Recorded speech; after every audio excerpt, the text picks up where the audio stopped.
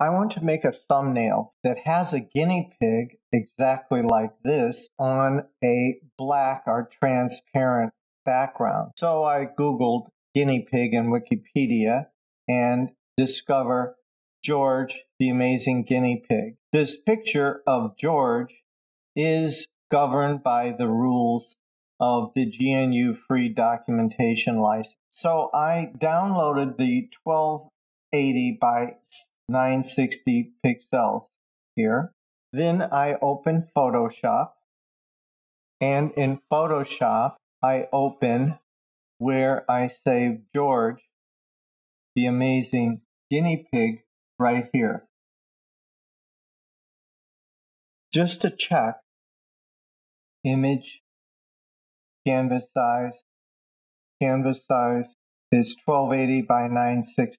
So that's what we are working with. I'm going to view fit on screen. Then we will select this tool, the quick selection tool. And if we right click on it, use the quick selection tool here. And it will change this toolbar. And we'll have a selection tool with plus and one with a minus, and that's the size that we're selecting. We'll start with the plus. Before we go any further, let's duplicate this layer. So we'll go to Window. We want to see the layers. Turn off, they're here. And we'll right click on Background, duplicate the layer. Let's just make this layer 1. We want to select the body separate from the whiskers. So we're going to now select the body first with this.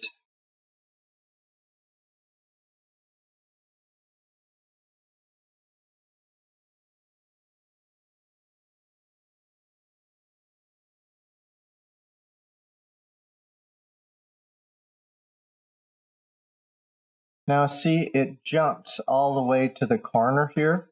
So we'll select the selection tool with the minus and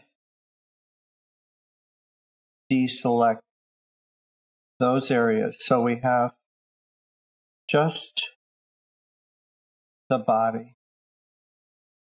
Let's not include this hair, it's distracting. And we missed a spot over here. Let's include this. So we have all of George's body. We're going to add a solid color adjustment layer. Clicking right here.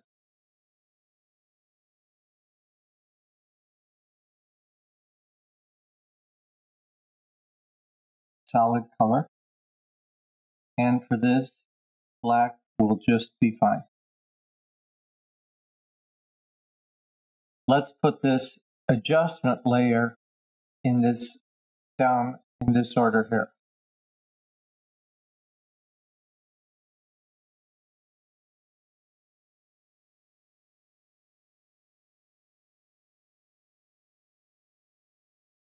Now we need to recover the whiskers and maybe a little hair that's sticking out. Okay, let's turn off the mask here. So select it, right click, and disable.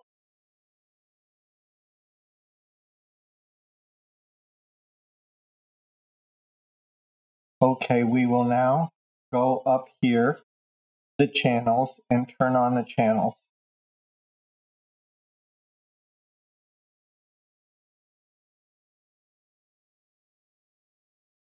If these channels, when they are selected, if they show up as colors, like this one would be red, this one would be green, this one would be blue. You want them in black and white. If they're not in black and white, we need to edit, preferences, interface, and show channels in color should be unselected. If they're selected, it will look like this. So we want these unselected.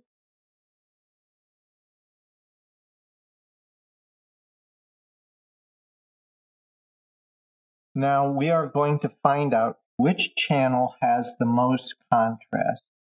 Blue, green, red. Blue seems to have the most contrast for these whiskers here. So we're going to select that. Now we are going to make a copy of this blue channel. So right click, duplicate channel. Blue copy. Okay.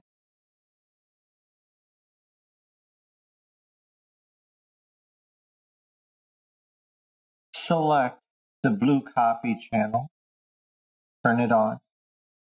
This one off.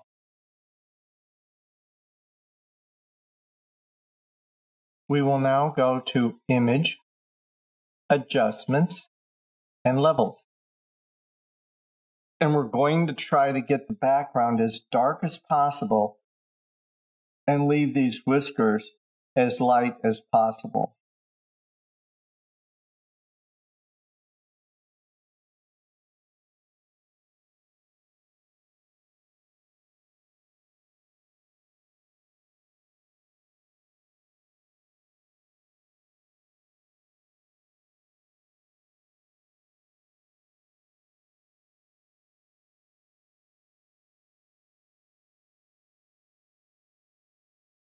Okay, so the area behind the whiskers is about as dark as I can get it. And this might show through where it's light, but for my purposes, this isn't going to be a problem. And click on OK.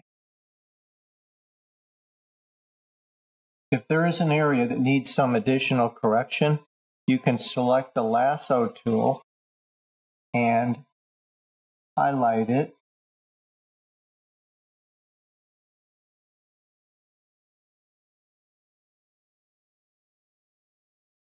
We can also feather it by going to Select, Modify, Feather, and say 14,000 times.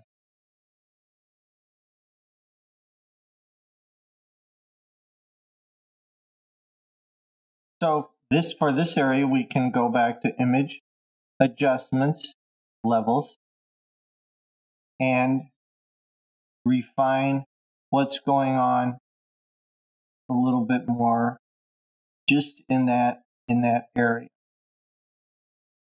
Like that. So you can see this is darker than this. So there's more contrast in through here.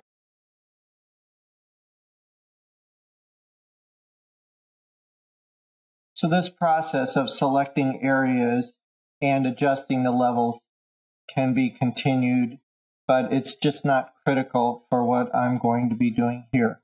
I just wanted to preserve most of these, but you get the idea of how you can keep using this repeatedly all the way around the image to get it as much contrast as possible. Now we are going to hold down the Control key and click on Blue Copy.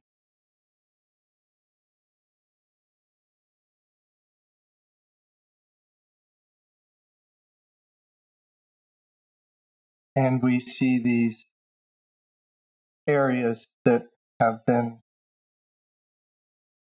selected. Now let's go back to the layers here and select the mask.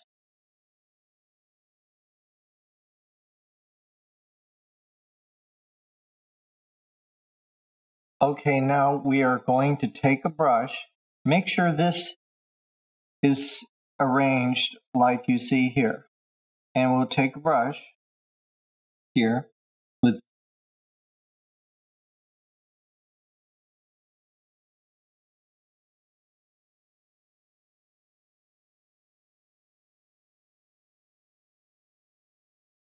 and paint.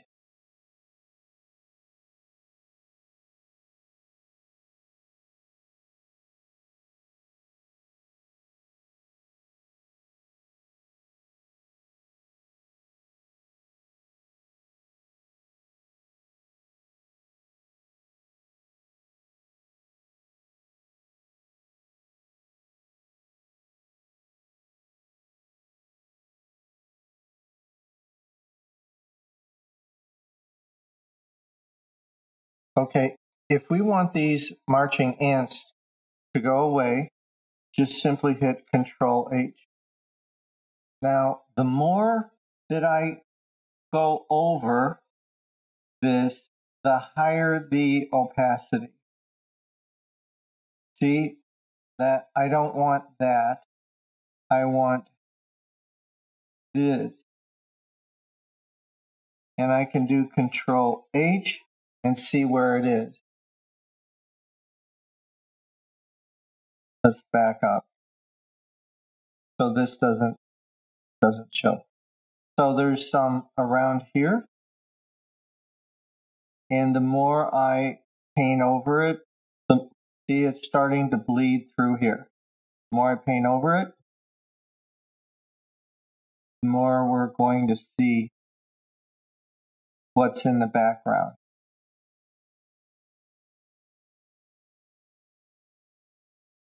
So we'll hit Control H, and you can see they're starting to show up.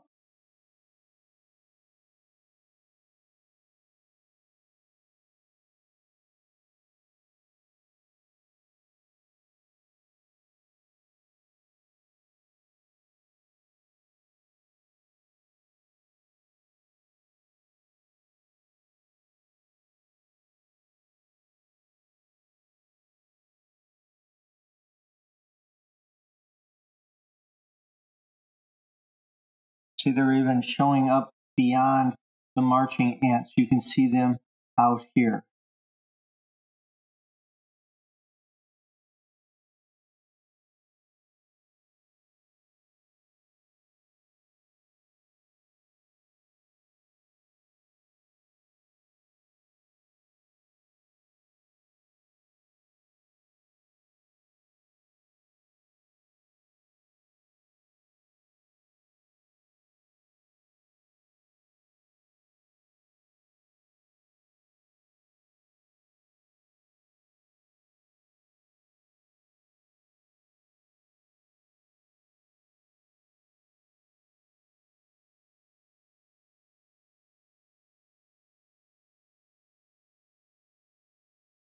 Now see, we got these hairs that stick out here into the black.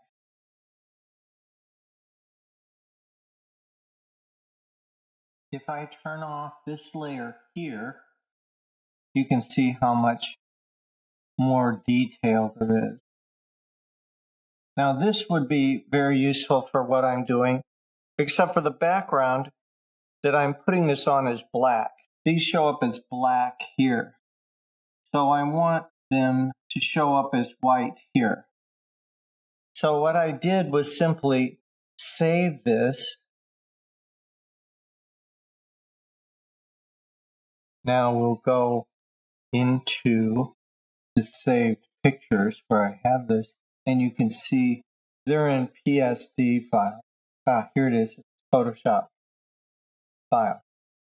So let's open this with Illustrator.